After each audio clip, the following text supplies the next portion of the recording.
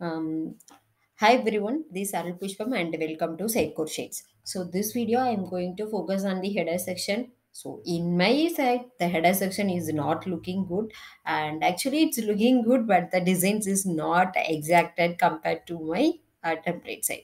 So I'm going to work on this section. So let's start from our left side, and it's the logo section, not exactly the image but it's the text.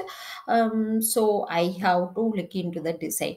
If I inspect here, here I can see the a tag and then h2, the same.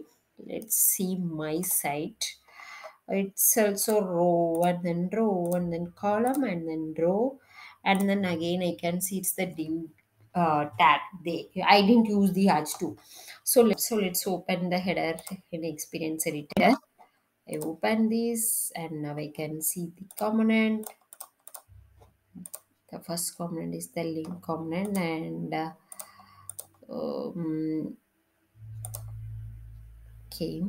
Okay, I think the CSS changes are loaded in the page, so why it's not showing my component properly. So actually, this section is not, this themes details are not allowing me to edit this partial design in the experience editor. So let's remove it for now. Once we done the changes, we can do the mapping. Okay, and then save. Now I can easily edit the comments in my experience editor view. And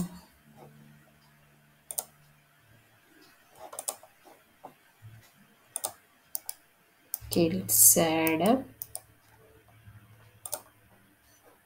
Scriban and then delete this.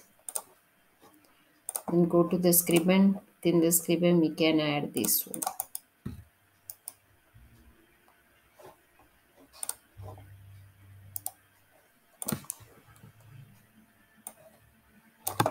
Control C, and then Scriban Control V, and then save, and then refresh. Okay, now it's coming. It looks good. Okay, fine. And then let's try to add the themes now. Themes, default, site theme, and then okay, then save.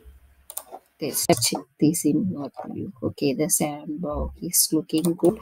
But my case, I don't need to update the static value. I have to update my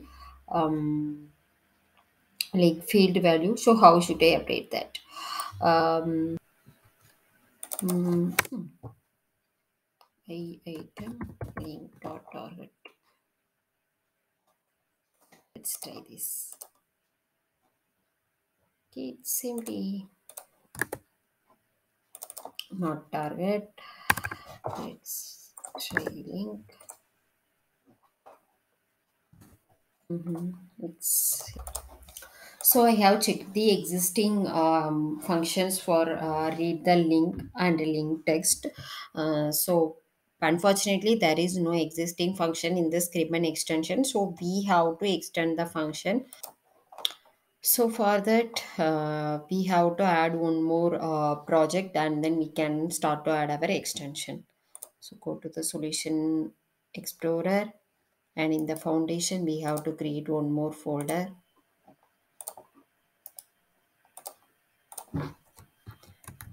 Scriban extension.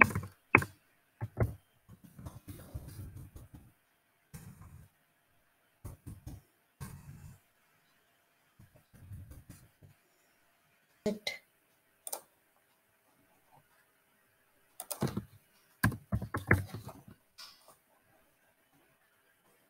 ASP.NET Framework, and then next, and then choose the path is sourcing and foundation, and here we need to add one more folder, Scriban extensions, select folder. So let's give the name like Sitecore foundation dot Sitecore shades dot and then Scriban extension. This looks good. So first is the layer name and then project name and then our feature name. So then create and create.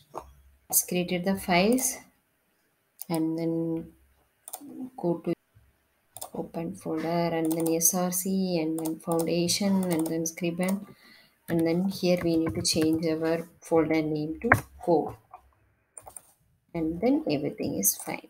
So let's come to here, and here we can see some changes. So let's remove and add the project again, and right click the web config, build action is none, then save. Yeah, so everything is fine, then we can start to do our coding. Already I could see the link extension is available in the GitHub, so I'm going to use the same one. So let's add it from here. So first we have to create the CS file. So let's create a folder pipeline and then add a CS file link extension class int, and then copy this, paste it here, and the namespace.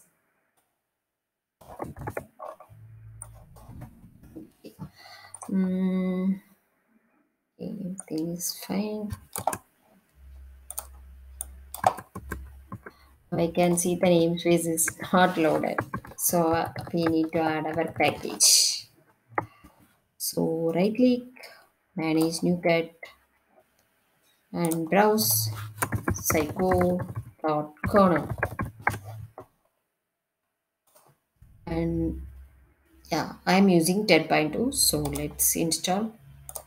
And the next one is SitecoreXA.Foundation. I could see this pop up, so let's click OK. I accept.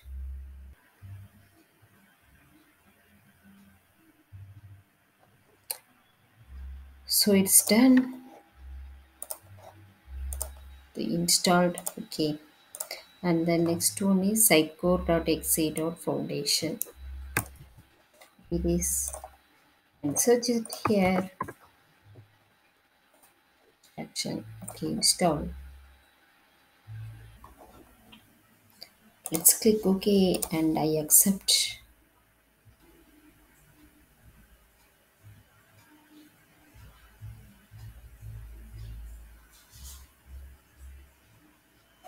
Okay, it's installed, and then what's left? Scriban.runtime.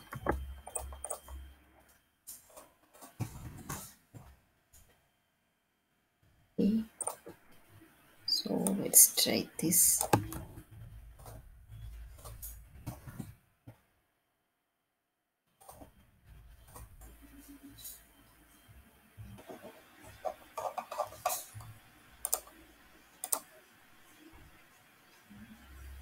Okay, so now I have installed all the required files. So let's save it. And still I can see some issues. So let's check it. I think I need to add some classes. So let's find it in the GitHub and link info.cs. So go here and then model. So we need to create one more folder, model,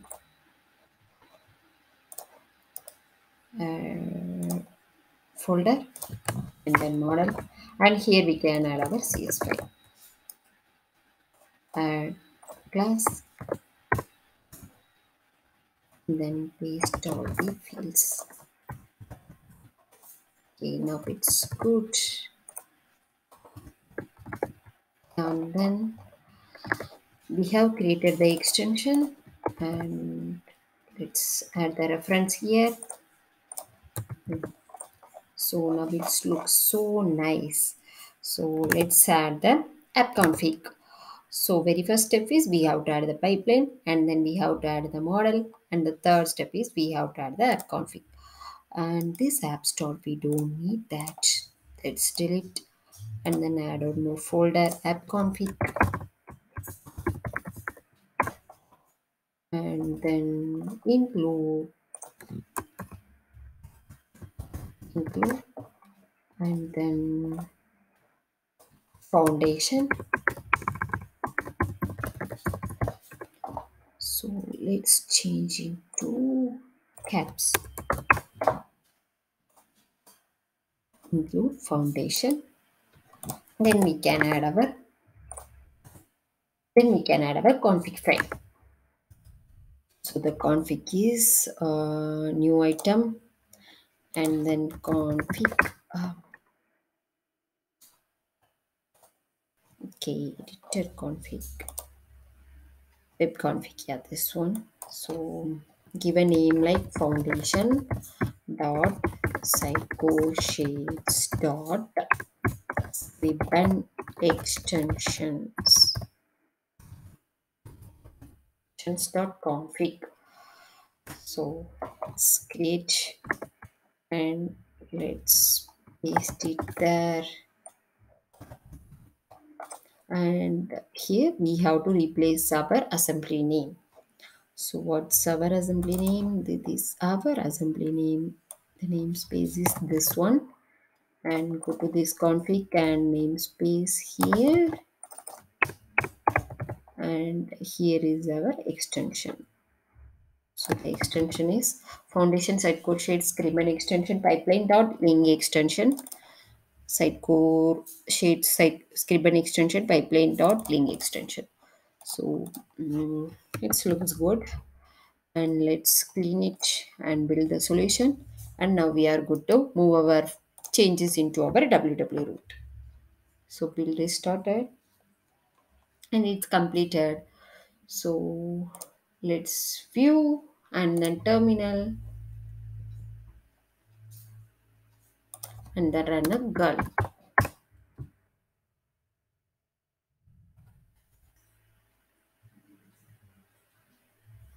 Yeah, it's done. And go to app config and include and foundation. Yeah, our foundation file is updated. And let's check the bin folder date modified, and I can find my DLL files. So everything is updated.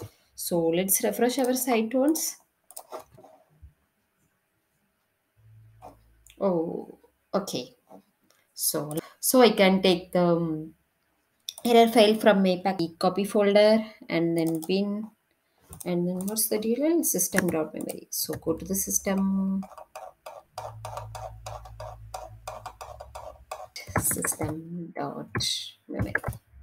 right? Yeah. From that, Control C, and then go to your site. Paste it and then refresh. Yeah, it's loaded now. Then login and go to rendering variant. Yeah, then we can start to use our extension. So let's copy this and paste it here. I don't need this. I don't need this. And I like to access my URL and then text. So copy this and paste it here, and then text is this one. So this one, and here I need to use this URL and then save, and it looks fine. Let's check it here. I can see my stand block on dot, and the URL also fine. So let's find the URL here. So let's find the data source here in the data folder, and then links, header blocks and then logo. So let's insert a external link and give a link to my SitecoreShades application. Control C and then Control V and then new browser and stand block. Okay, then select and then save and then refresh, and let's check the href. Okay, the href is looking fine and the text is also good, and let's try to change the text now in blog sample and then save. So refresh. Yeah, it's working. Let's remove this, we don't need that. Save and then refresh, and I could see the designs are not affected here. I think the reason is the class file is not available than this one. So let's try to add the class here.